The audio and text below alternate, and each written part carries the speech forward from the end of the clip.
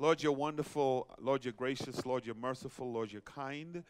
We thank you for friends and family, God. We thank you for just what you're doing here, God. We thank you for everyone that took the time to come out to learn, to receive, to hear. So we give our hearts, we give our time to you, God. Open our hearts to receive. Open our hearts to make that transition, God, to on your word so we can hear clearly from you. Thank you for, God, the people that came out just to enjoy and just have a good time. This is what it's all about. This is what serving you is all about. We can laugh, we can enjoy music, we can dance, we can have a good time, and we can love you and love each other at the same time. So we give our hearts to you. We bless you, we praise you, and we thank you. In your name we pray and thank you. Amen. Amen.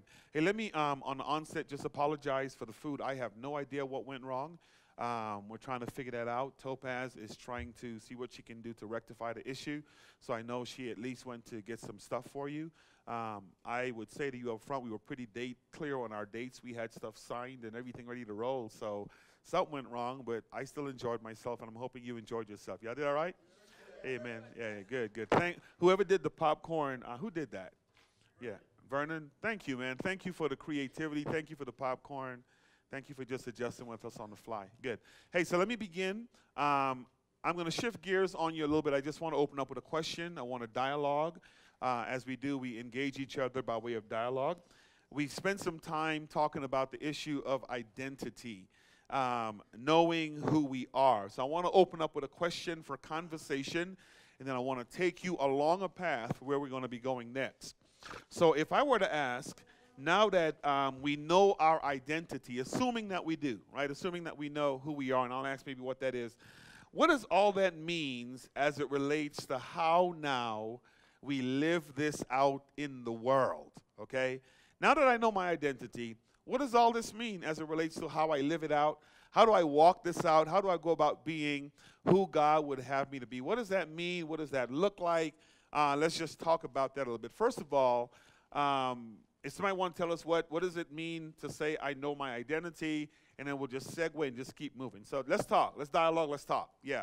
Anybody? Thomas, since we're taking too long to talk. Yeah, go for it, brother. Yeah.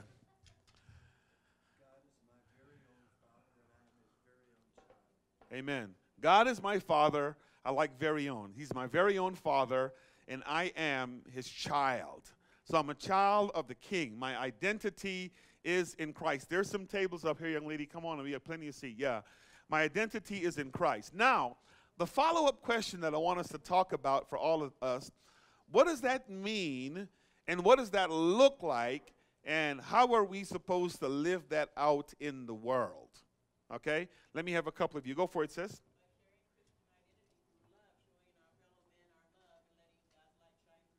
Yeah. Who is our fellow man? Okay. In this room only or everywhere? Okay, in the community. Good. Okay. Good. What does, I'm pressing for a reason. What, is that a hand? What, go for it. Go for it, Trey.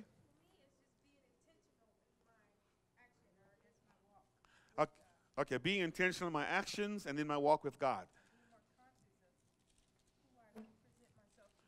Okay, being more conscious of who I present myself to be. Good, good, good, good. Somebody else, let's talk. Go for it.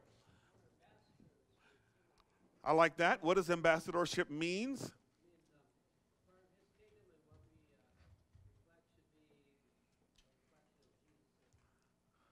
Nice, nice. So we're part of his kingdom, and that's where I want to land. We're going to kind of talk through this a little bit, and we should reflect who Jesus Christ is what I heard you say, Mr. Robbins. Okay, good. Anybody else? What does that mean, and how do I walk this out? Now that I know who my identity is and who I am in Christ, what does that mean, and how do I walk it out? Go for it. Yeah, let's talk. Let's talk. Let's talk. We are to be life givers. What does that mean? You got to talk loud so people can hear you.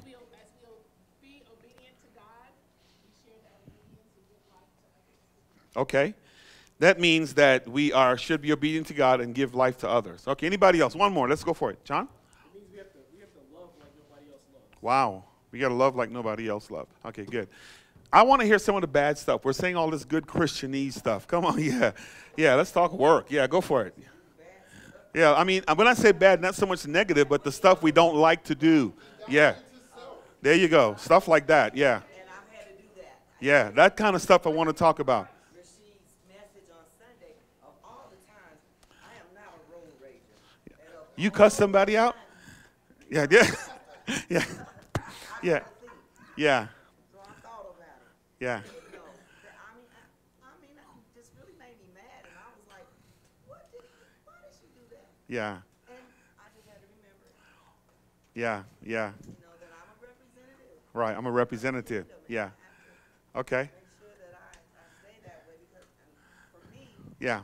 my motto is to always be ready. Okay. You never know when someone is watching Yeah. and when someone needs you. So Yeah. Be an example. in the track. Yes. Yes. All the time. Nice. Nice. Go for it. Yeah. Denying ourselves. Denying ourselves. Not doing what we long to do, but do what Christ says we should do. Good. Not doing what we long to do, but what as Christ said we should do. Good. We're landing. Good. Go for it. I think we can't stress like anybody else does either. Stress. What I've been personally dealing with at work is my appointments don't work out, and immediately going into stressing so quickly, and I'm thinking, what does that tell my coworkers? Yeah. What Christians do Yeah. in crisis. So we Yeah. have to also know how to, in job crisis, personal crisis, we have to handle that, and there's a grace that I believe we're supposed to have, Right. that Christ had, Yeah. in those situations. Okay. Let me get sister, and then brother. Then I want to share a couple things. Okay, we can go way back there. Go for it. Meet people where they are, not to judge anybody. Not to judge. I like that. That's difficult to do, isn't it? That is. Come on, y'all. Isn't that difficult to do? Because we have an opinion. Yeah. Go for it. Well, you're saying some of the hard things, putting others above ourselves. Putting others above ourselves. Is that a struggle with you and Judy? Or I'm just joking. Yeah. Yeah, yeah. Just in general, yeah. Okay. Siobhan, let's talk and then we can talk. Belt it out, Siobhan.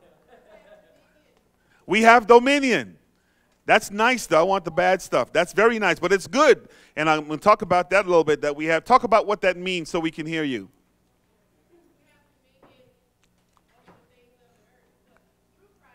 Yeah. Yeah. Right? Yes. So we have dominion. Now, let me ask another question as we kind of keep walking. If I use the term resident aliens, think about what I'm saying. My identity is in Christ, which makes me now a resident alien. Think about that term. What does that term say to you? Let's talk about it. We're passing through. This isn't your home, so don't act like those that call this their home. Okay, this is not our home, so we're passing through. I'm going to hang out with that phrase for a little while because my concern for Christianity is we believe that, which is true, but we spend the entirety of our Christian journey on that statement. I'm passing through, I'm passing through. So I want to make a statement following in a little while to kind of land us a little bit. Were you going to say, who else going to say something? Okay, go for it. Yeah. When I think of resident alien, they have access though to here right now. Yes. Yeah. Yeah. Okay. Why they got to have a card? Yeah. I'm just, yeah. Yeah, yeah. I mean, yeah, that's kind of cold. They got a card. Yeah, yeah. Okay. Well, it's good. Go for it, Tom. We can say something. I was now. I just lost my thought. But I mean, it's we use terms loosely, but it's hard to walk it out. Yeah, yeah, yeah, yeah. And walking it out, knowing that okay. You talking about what John said? John said, yeah, we're resident alien. This is not my home. Yeah, But we live like it is. yeah, yeah. Are you saying we should live like it is, or we live like it is, or you say we should not? What are you saying? Well, it's a two-edged sword. Yeah, Because we have the liberty and the grace and the blessings yeah, to live in abundance here on earth. yeah, But we when we do as some of us are doing it, yeah, we're considering this our home. yeah, And even though we say this isn't our home, but we're living yeah. actually living like this is Okay. our home. Good, good. So I'm gonna go for it. What's your name again? Selva. Yeah. Okay, go for it. Yeah. I went blank. Yeah. So I thought about the storm that came through. Yeah. And how a lot of people lost their lives, and I wonder if, in fact, when they sent out the warning for people to leave their homes, Yeah. did they really leave their homes? Are those the ones that perished in the storm, or Yeah. were those ones just trying to get away? Yeah. So I then see how we, as humans, but yet we say we're sojourners and we're passing through, but people didn't want to leave their homes. Yeah. Because Yeah. they felt like this is mine, and they Yeah. wanted to protect it. Yeah. Because it's theirs. They worked hard for their stuff like this. Yeah. That was going to help Yeah. being there, that the storm was going to somehow pass over. Yeah. Just Yeah. taking dominion over what we work for, we really take that and we act like it's, Yeah. we live here. Okay. We're going to be here forever. Okay. Have that house forever and that stuff. Okay. I want to talk about that because that's the subject matter I want to discuss. Were you going to say something? Yeah, I was gonna say that short form of class, right? Life shouldn't be passed over, it's done for Christ. Well, last. Right. Right. Steve, and then I'll talk. Go for it. Does that mean we have diplomatic immunity? Y'all still saying the nice stuff though. That's the nice Christian stuff, right? The nice stuff is this. The nice stuff. Were you gonna say something? And then I'll talk for a while. Go for it. Yeah. And the problem with church is the nice stuff. I want to talk about that. We're not of the world, though. We live in the world, but we're not of the world. Right. We should live by kingdom principles, which are higher principles, and that's always hard to do. Because Yeah. we act like we know it, but Yeah. when the situation comes forth to challenge us, Yeah. we Yeah. act like the world. Yeah. So let me go here. So John made the statement, and I know who I am. We know who we are, assuming you know Christ as your Lord and Savior. Your identity is in Christ. And the thing that I want us to lock into and understand about that statement with our identity being in Christ is that we have transferred kingdom. Does that statement make sense? Okay? I have made the shift, and I have made the transition now from an earthly kingdom to a heavenly kingdom, right? So what that means is just like you said, I become a resident alien. The world is not my home. I'm passing through, but in the passing through, don't miss the point that I'm not home yet. Right? So here's what this looks like. For the entirety of your Christian life, as long as you're living and breathing earth, you're not passing through, you're living. The only time you're passing through is when you die and you're on your way to heaven, right? Right now, hear me say this, you're not on your way to heaven yet, you're living here on earth, right? And so we're going to talk this out. And I'm saying that intentionally because I want us to understand that as with our identity in Christ, as kingdom subject, as resident aliens, our kingdom is not of this world. And here's, you gotta lock into this. God leaves us behind so we can take as many people as we can on the journey with us. And we forget that truth, and we think it's all about us. We think it's about, I'm just passing through. Lord, help me. We think about all that stuff, and we forget why we're left behind. We are left behind. Okay? Jesus came, and for 3 years, he was a resident alien in the earth realm, right? And while on earth, he took 12 guys, and he messed up the entire world with those 12 guys. He had such an impact that when he left, I'm going to show you this in Scripture in a little while, he told them, now mess up the rest of the world like I just did. The goal is, when I come back, I'm coming back with a big enough aircraft carrier to fit everybody. So no one's left behind. And we forget that message. We forget that message. We know who we are, and we live life not caring who anybody else is. Process with me for a little while. So let me paint a picture for you. And we're going to pick this up in the upcoming weeks on Sunday. We're going to spend a long time talking through this to really get a picture of this. In the Old Testament, well, let me go to Eden, right? In Eden, here's a picture of what Eden looked like. I think Eden could be a metaphor or a symbol of what heaven was like. God had this perfect, sinless garden where he was God, and he had these two individuals that lived in this garden with him, right? And the relationship was such that God would come down in the cool of the day, and he would hang out with them, and they would fellowship together in this perfect, listen to the term I'm going to use, kingdom, right? So the man and the woman, they messed that up. And they ended up being cast out of the garden, and God set on this path now to redeem them or bring them back into relationship with him. But lock into this. Even in him putting them out, he still covenanted to be their God because he had a relationship with them. Is this making sense? You guys are tracking with me. So look at the whole of the Old Testament. The entirety of the Old Testament now is this picture.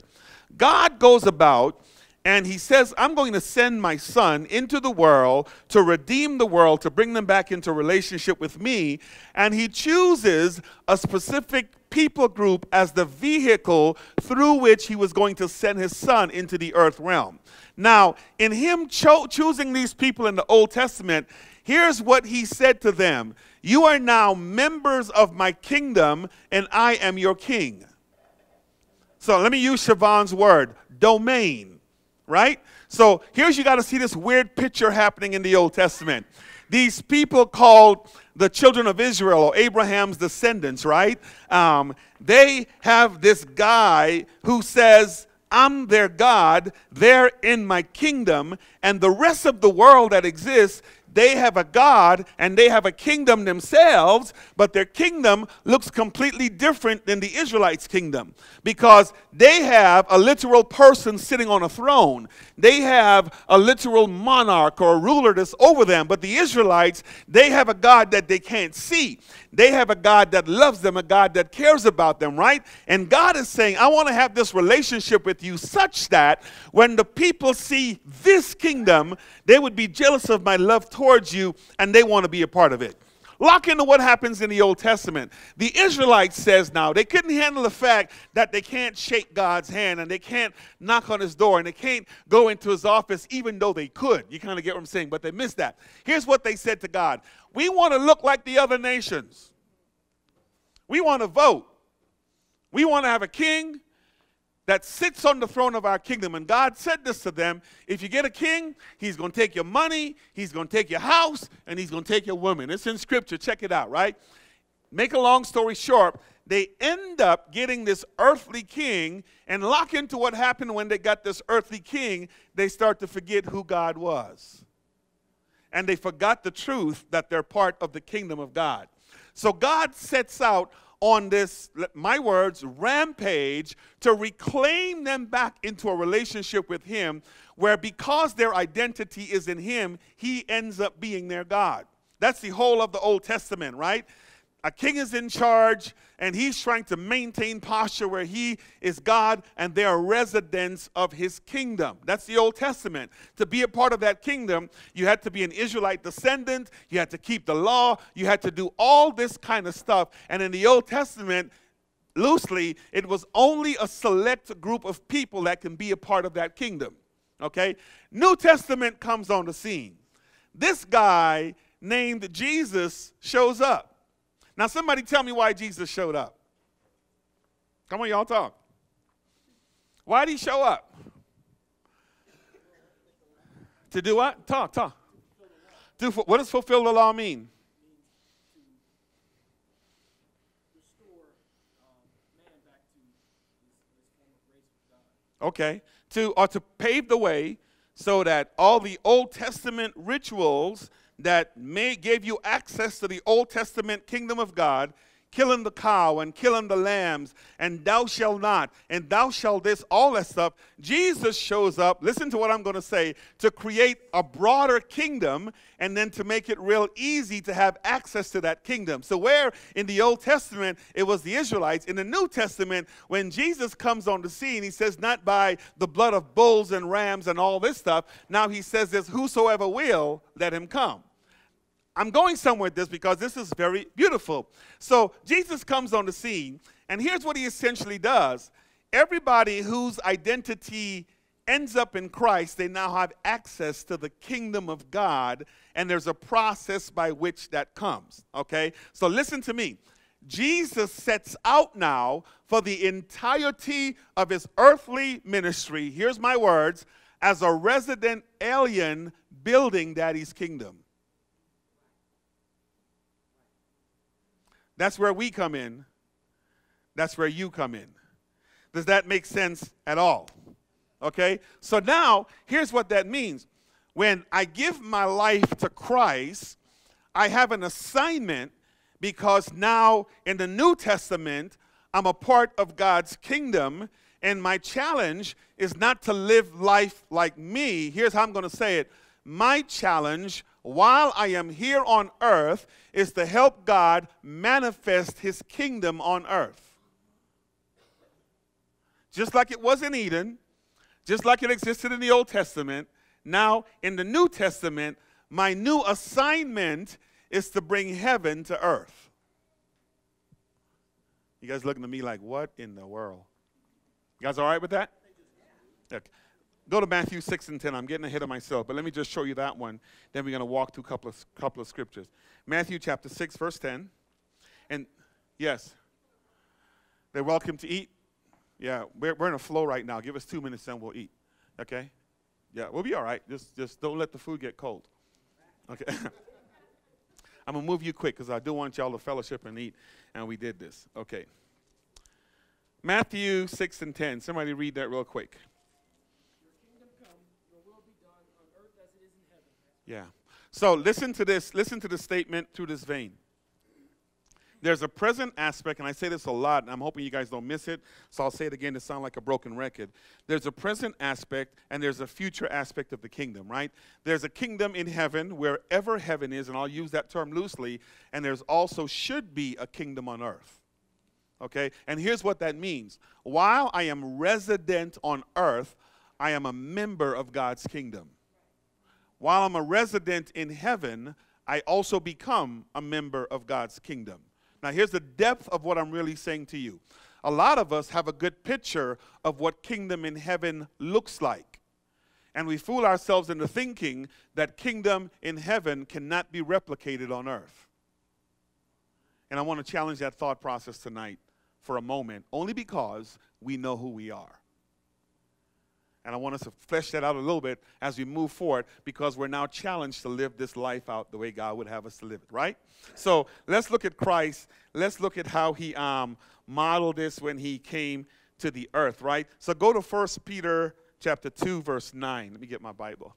1 Peter chapter 2, verse 9. I want to show you something as it relates to your identity. I lost my Bible. Oh, here it is, yeah. Yeah. 1 Peter 2, 9. And let's read, and let's talk, and let's walk this out. Okay? You guys are there? Okay. So somebody read. Let me get a good Pentecostal person. Annette, go for it. You're a good Pentecostal. You'll be fine. Just belt it out, girl. Read. You got it. 2 and 9. Yeah. I think I want 9 through 10. Yeah.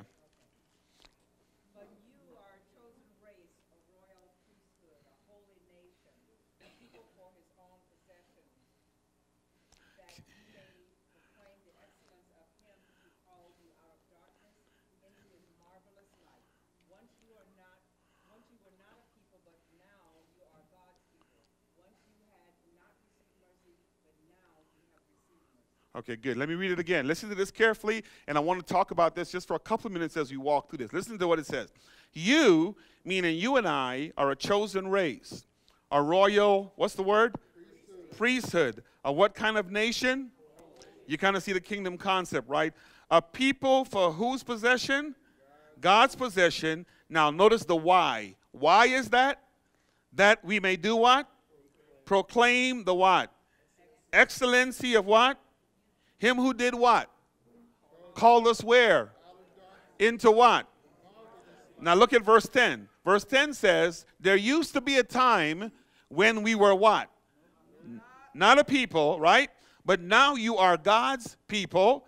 Once you had received mercy, but now you have not what? Received what?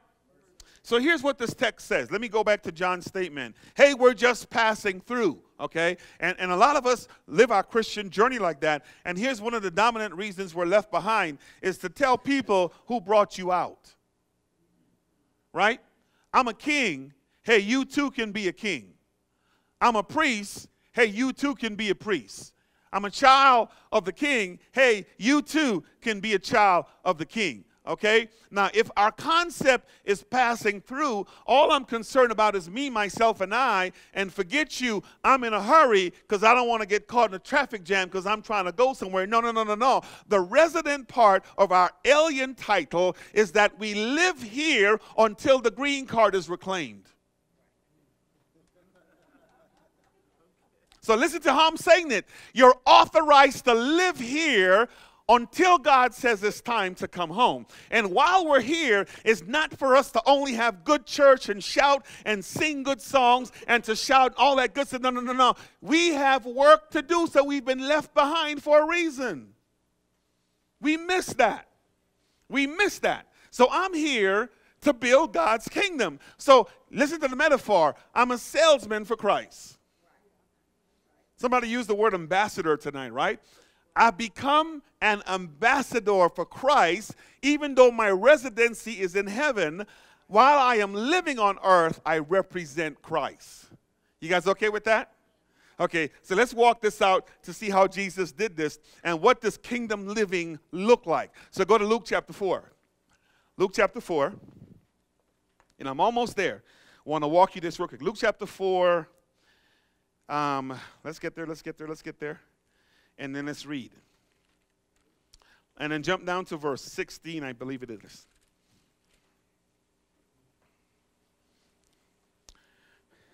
You guys are there?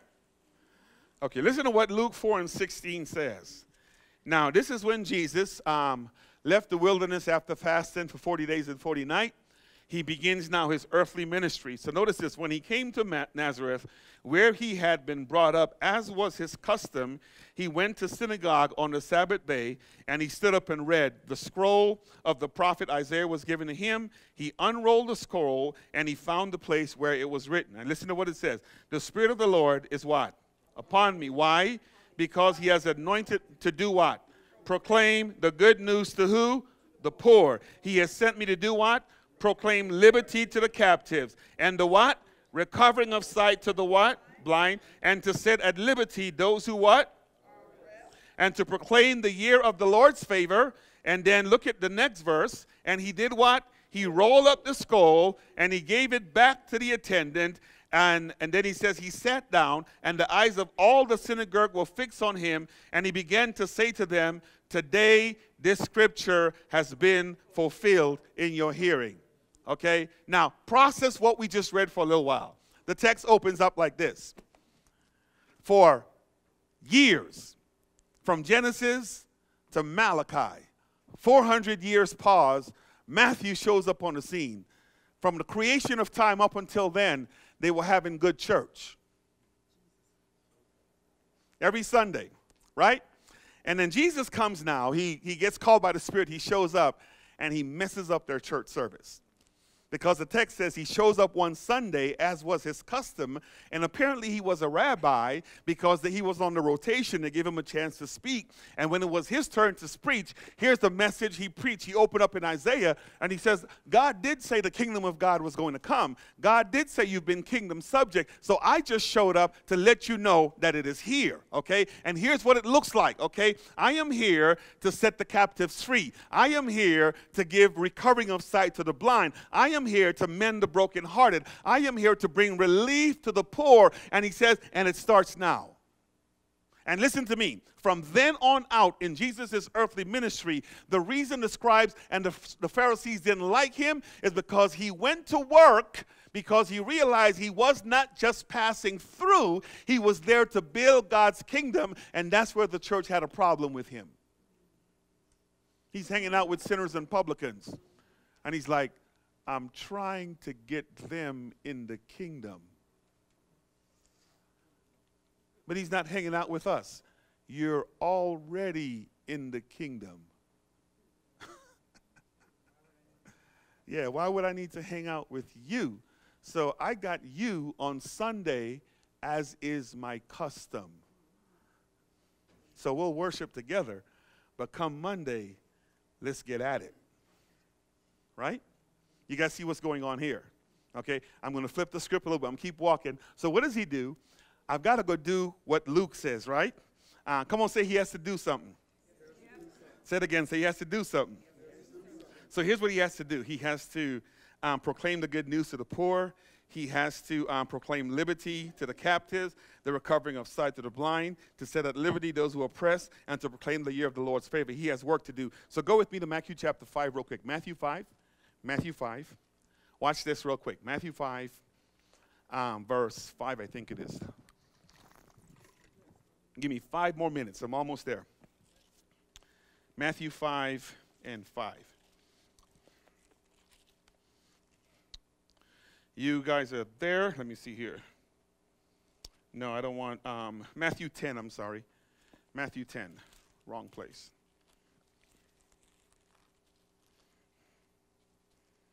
Yeah. 5. Start at verse 5. Okay, I want to make sure I want to do that text. Okay, let me read. These 12, well, back up to verse 1. Verse 1 of 10. You guys see that? So remember with me, he said, I got to go change the world, right? So notice what he did. He called to him his 12 disciples, and he gave them authority over unclean spirit to cast them out, to heal every disease, every affliction, and then it tells you who the names of the 12 are, okay?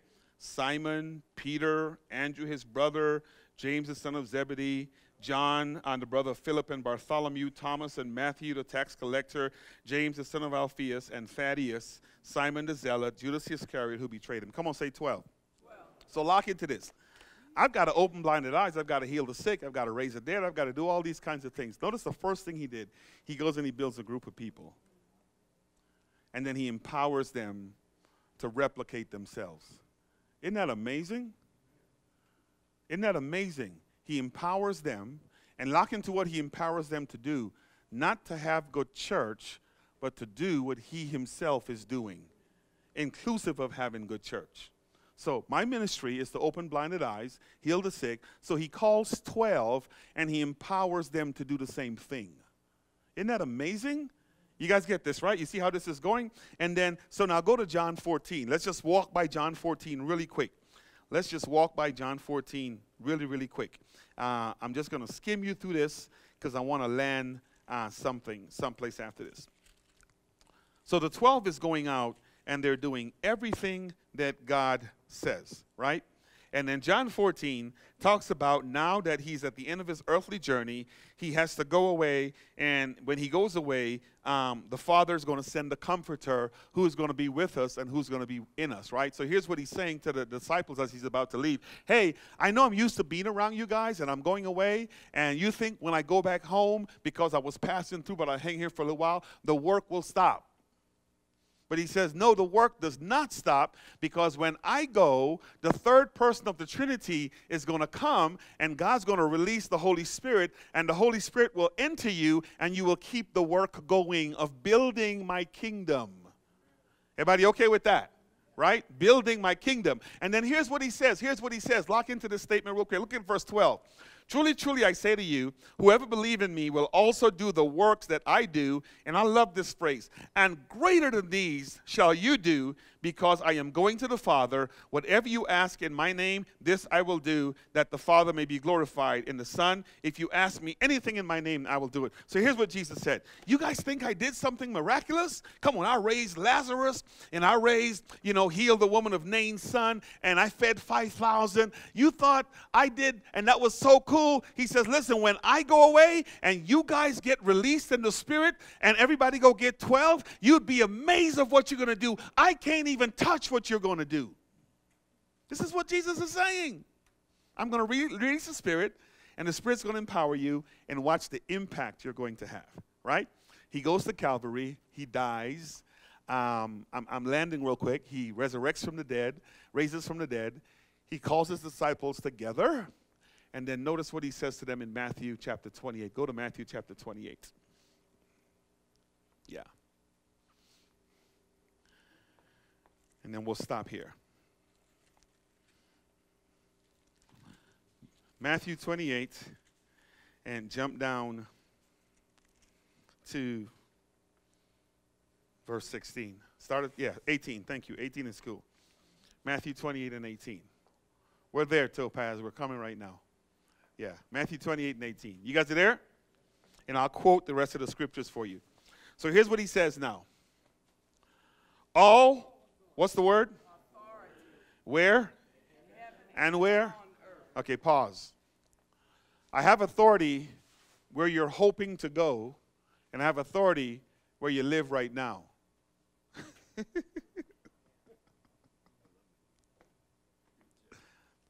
Right? So you don't have to wait till you get there to do what I need you to do. The same power you're going to get there, I'm giving it to you now. Now. I'm giving it to you now. Here's what I want you to do with it. Okay? Watch this. He says here, where did I stop off? Keep reading. Then he says what? Go therefore and do what? Make disciples of all nations. Doing what to them? Baptizing them. In the name of the Father, keep going, Son, and of the Holy Spirit. And then look at verse 20. Do what? Teaching them. To do what? Observe all that I have commanded you. And behold what? I am with you always to the end of I find that amazing. I find that amazing. So I'm wrapping this up. He comes, he opens up in Luke, and he says, this is what the Old Testament said I'll be doing when I get here. He gets 12, and he teaches them to do what he did, right?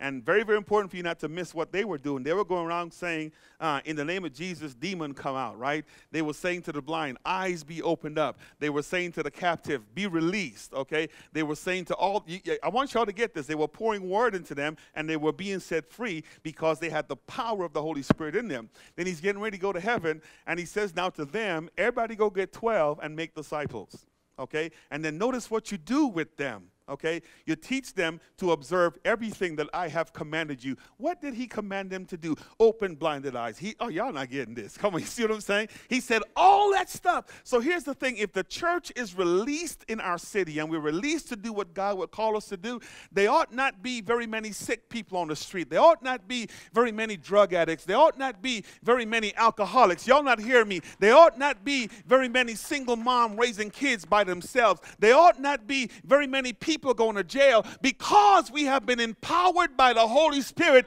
to impact our community and change this place where God has us. But if we don't know our assignment, because we refuse to identify who we are and recognize that we live in a different kingdom, not the kingdom of this world, we will miss what God is calling us to do.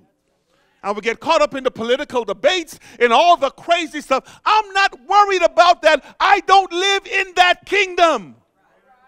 I live in this one.